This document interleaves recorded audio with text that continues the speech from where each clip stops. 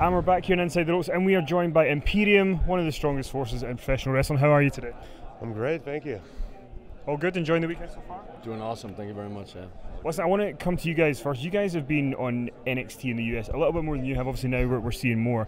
What has the change in NXT been like for you guys from the kind of old school NXT to NXT 2.0? What are the main differences for you?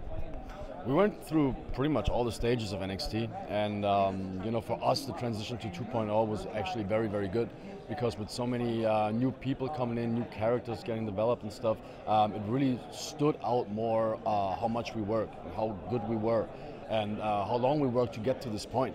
So I think we are actually one of the very few winners of the transition from NXT Black and Gold to NXT 2.0. Very happy with where we are right now. Definitely working hard to stay there too. Yeah, like I said, I mean, a lot of things have changed, but I think we didn't change that much at all, because we keep doing the same thing that we've been doing, staying true to ourselves and believing in what we believe in. And with that, I think the authenticity can't be faked, and I think we brought up the whole tag team division in the NXT 2.0, and we'll see where it goes in the future. But we'll keep doing what we've been doing, working hard, and at the end of the day, it always pays off. And Gunther, I've got to come to you. Now, obviously, the name change is a big thing on social media. Yeah. I don't know if you saw the Gunther from Friends Central Perk memes that were going around when the name change happened. How did you feel about the whole process, changing the name? Did it bother you? Were you happy with it? And has it changed anything for you mindset-wise? I mean, in a career as a wrestler, I think it's very obvious that most of the people are not able to keep their name for their whole career. So I expected it to happen at some point, but with the name that we chose, I'm happy. It fits me and it suits me too, and I think after a while the people will get used to it, and then it will be fine. I think it's a little bit of a trend right now that whatever people are used to when it gets changed, that people cannot jump on it, but change is part of life, and a lot of people don't like change in any direction, and it's about adapting, and yeah, I will be fine. And the question that you used to always get asked in every single interview was, when are you going to work in the US more? When are we going to see you more? And now we're finally seeing you more.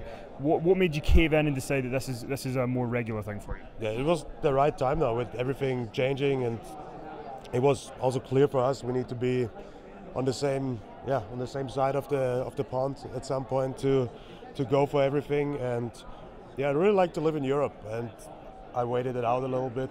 And in general, I was never a guy that really jumps into stuff right away. But the timing was just right with all the changes happening too in NXT or in the company in general. So yeah, I'm glad I'm here now. And I want to talk to all you guys about Triple H. Obviously, you know, the retirement announcement. He's been so pivotal in NXT. What does he mean to you guys, and how important has he been to kind of where you guys are at now? Well, obviously, like, he opened the door pretty much for all of us, right? 10, 15 years ago, it wouldn't have been possible as it is right now for so many international guys, pretty much all over the world. We have talent from all over the world in Orlando right now. And when we first moved over here like 5 years ago, that is something that I never really expected. Like, I was working with Walter like 10 years before that, and I thought, that's it. We were very happy with that, because we did what we love to do, you know. And all of a sudden everything changed, and Triple H came in. He had this vision, and all of us believed in this vision as well. And I think all of us are very grateful for his vision, his work, his dedication, the time he spent creating this, you know, because if you look at it, it's not even comparable anymore to what it used to be. It's such a big product, and it's grown so much. And I think apart from him obviously being an absolute legend in the ring, we're all very grateful for what he did and what he created with NXT. Yeah, absolutely. I mean, if you look at WWE 15, 20 years ago, it seemed so far off. But with Triple H, obviously he has the passion just like we do for the sport. And him creating NXT, he gave people all over the world the opportunity to come here and show what they can do. We seized our opportunity, and we kept working hard ever since. But I mean, obviously, if it wasn't for him, who knows? Maybe we'll be somewhere else in the world right now. And like he said, he's an absolute beast in the ring. So I'm sure after what has it been, 27, almost 30-year career, he can look back and be very proud of what he's done. And we're happy that he's feeling good now, and he's in a good place. And thank you to him. Yeah, I think the guys pretty much said everything. What a career, really, right? It's like there are not many people that have a career in the ring like that.